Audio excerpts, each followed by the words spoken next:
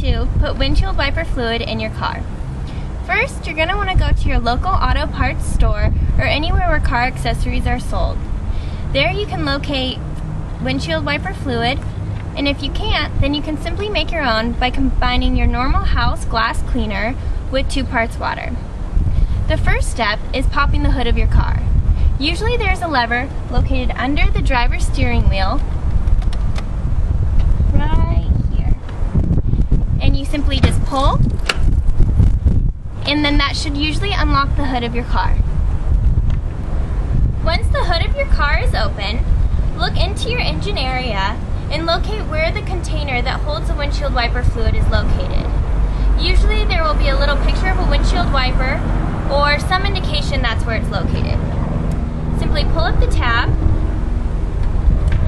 take your windshield wiper fluid, and carefully pour into the spout.